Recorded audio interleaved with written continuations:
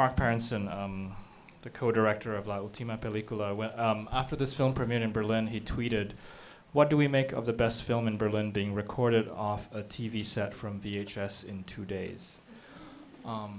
At what point did you, this is obviously in many ways seems like a risky project. At what point did you realize that this was going to be a film, that this could be a film?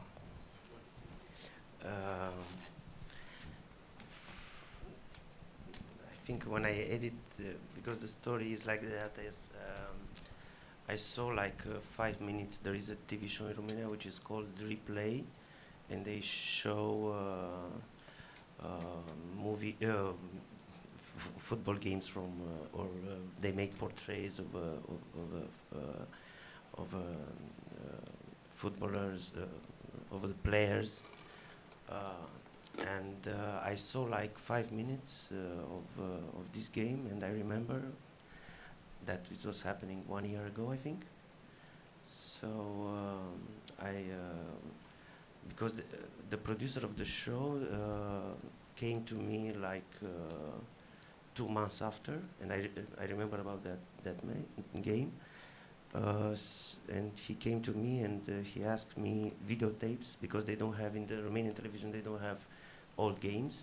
So usually they make the archive asking people or soccer players or referees to give the old VHS in order to edit or to make their own this show. So this guy came to me asking me videotapes from my father, you know. So I said, okay, I will give to you this, but I want that game, you know, that particular game. And he gave me a DVD with this game, and I wanted to make something out of it, but I didn't know how. And I was wanted to make an interview with my father in Bucharest, but he never had time because he's living in another city. He's came from Bucharest for his business, but he stays like a few hours. And 1 year ago, when I went home for Easter, I take this the DVD, and we saw it together in home. And because home, the DVD player that they have, my family, it's one that doesn't work. I found another one in my hometown, but he has just one button, which it was play. And when we start to record it, and I took like, when I went home, initially in Bucharest, I wanted to make, I have a friend who has a small, like a projection, where usually I'm showing my movies to friends in a different step of editing. So he's like a small theater, let's say. So I wanted to show this game to my father in Bucharest there, you know, in this small thing, and maybe to have a camera to shoot, to film us looking at the game. But home, I just took like a reportophone, like a microphone and in the beginning I said, okay, I want just to speak with him about the game, and maybe after I will do something else, like because I didn't want to saw by my own the game. I wanted to see it with him and to see how it will go. So I went home with this reportophone, and we started looking at the game. And at one point, I get into the game, and I was looking at the reportophone, and it was finished, you know. So we saw it again, and in 2 days we saw it like 3 times the game. So what we hear is a combination of recordings from 2 days, 3 days? Yeah, from 2 days, yeah. The last part, I think it's just one take, you know. I had the beginning, it was like I had it like twice, you know. So at what point did you realize that was going to be the film? I think after after these 2 days, I felt... Just recording it, just having the conversation with your father? Yeah. Was there something that he said? Yeah, because after, I think it's something that it's, in the same time, it was very hard to return to return, and I think I liked a lot a few things, and you know, like the history of Avantage, and you won't make a movie out of this. Always was there, and it's a certain type of dialogue that we have. I'm all the time. I have my opinion in refereeing. He has his opinion in cinema. So this is our style, and and if I think it was the risk to become very to become something. Now it's like I like it to keep it like that, like a discussion that it could maybe in half of a year it was something else, you know, maybe. What did you tell your father before you started recording? No, I told from the beginning. I said I have an idea with this game. I want to see it. I want that we will see it together, and maybe I will make a movie out of it.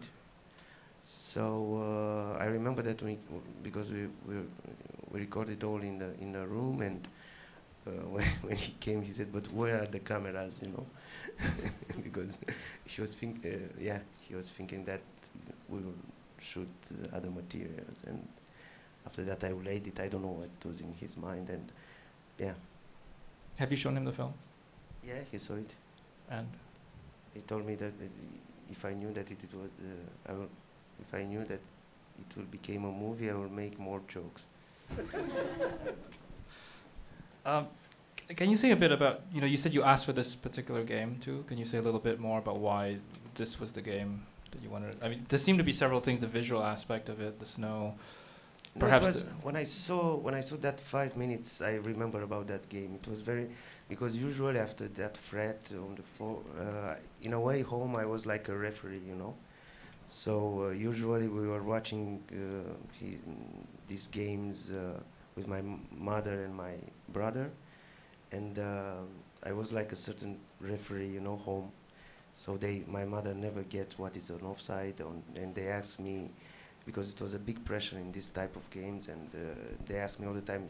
He was right. He did it right, and I was also playing football. So it was something like very visceral, you know. When I saw the game, I remember about. I don't remember other games, you know. I don't know, but this one, because I saw it in front of a TV, and I didn't get anything, you know, because I didn't understand anything because of the snow. It was something in the beginning to clarify myself. I don't know, you know. It was like it was.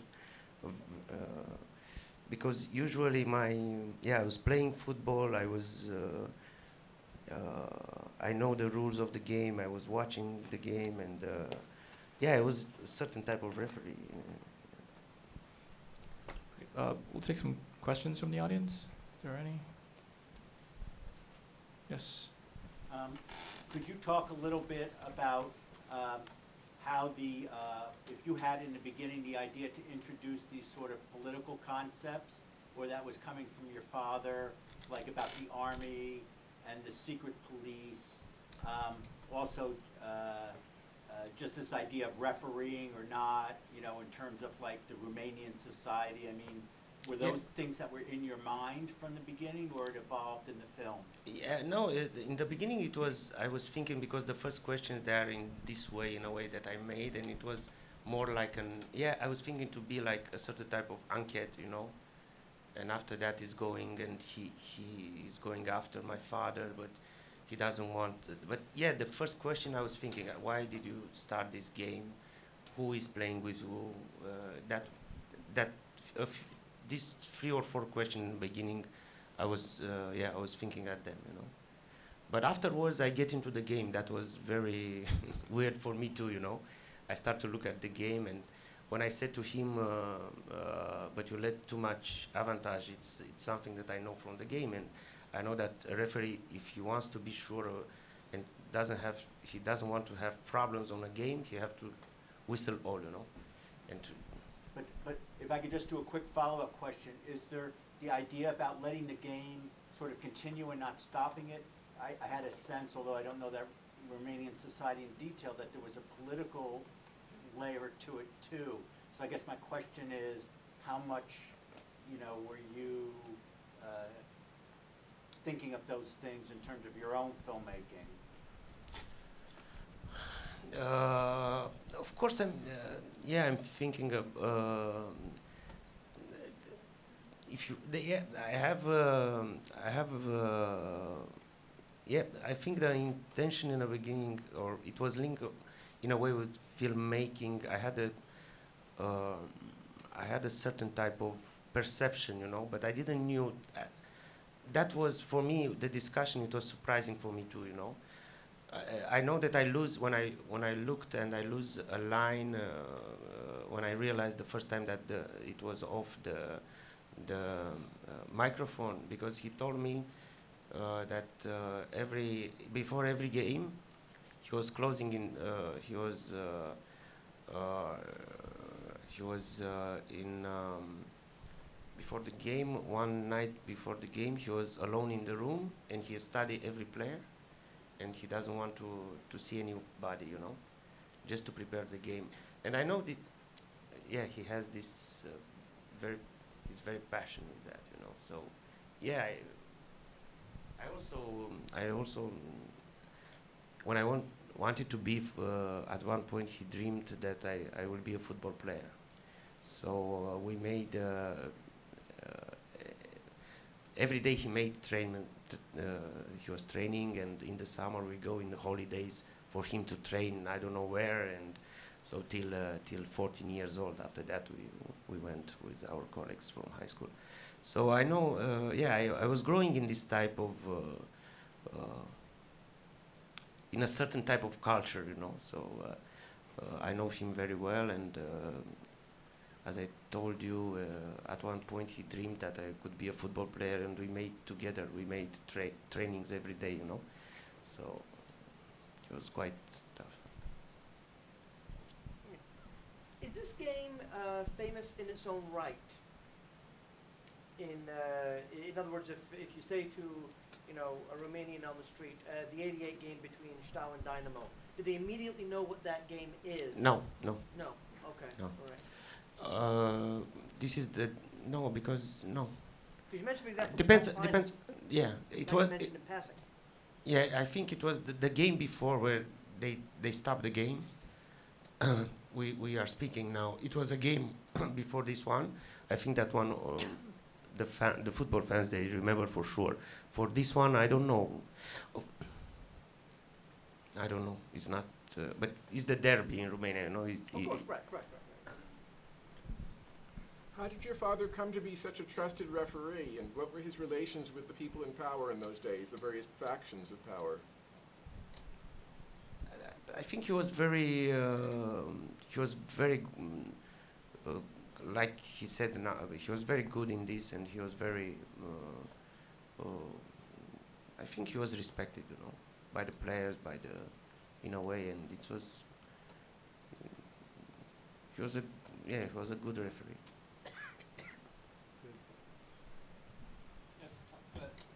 He said that Romanian football has declined since the fall of Ceausescu. Has Romanian, just repeat it in case you wasn't here. All the players go to teams in other countries. Has Romanian football declined since the fall of Ceausescu? Yeah, it's declined, but I think there are a lot of reasons, not just because they have, in that, I think in that period they put a lot of in football, also in sports, because it was a way of promoting the image of this type of countries, like in gymnastics and all, and they were like, and it was linked maybe with a certain type of political, you know, like it was maybe also like to create a certain type of human being, you know, like sort of machines, you know. And but they spend a lot of money and time for all sports, I think, but it's not, yeah.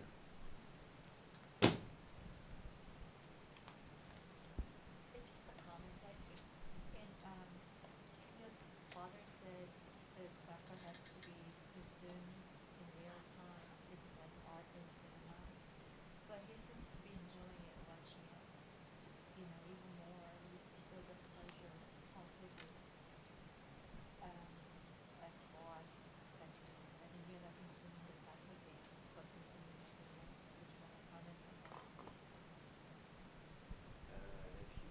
yeah, of course he was. At one point, he get into the game and he likes to see it again, and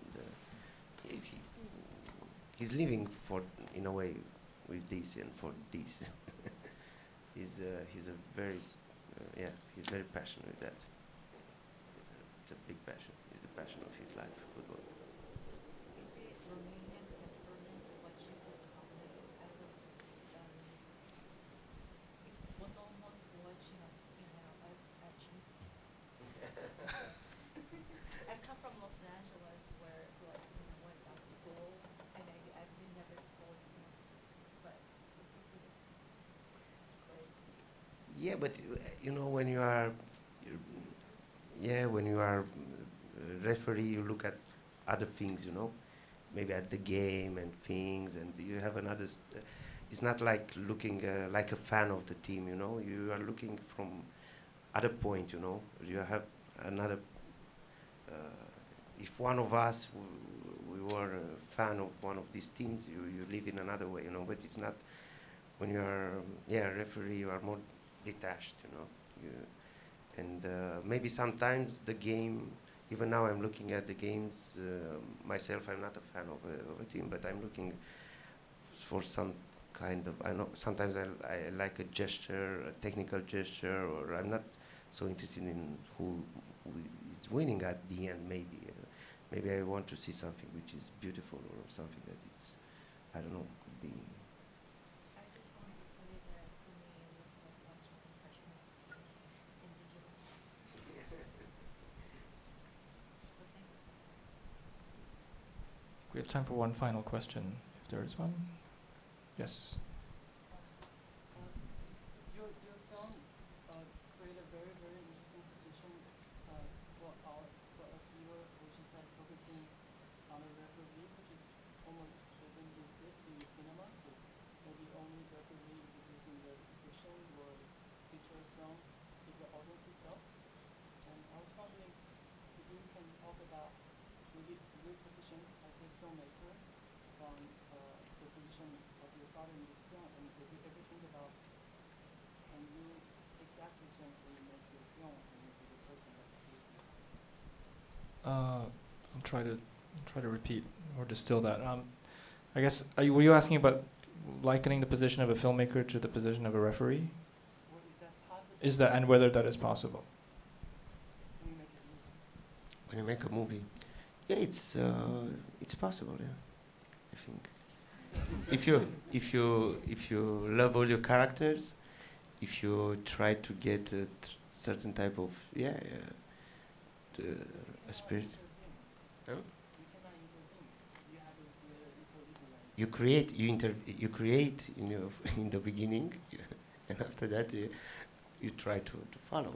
That's how your father did it. How will you do it? Yeah, in a way, there is a Romanian writer, and which is called Caragiale, and at one point, someone asked because all the time he told stories and what he was writing to his friends, and at one point, he asked one of his friends, "What you will do with that story?" And he said, "I don't know yet, because I'm waiting the characters to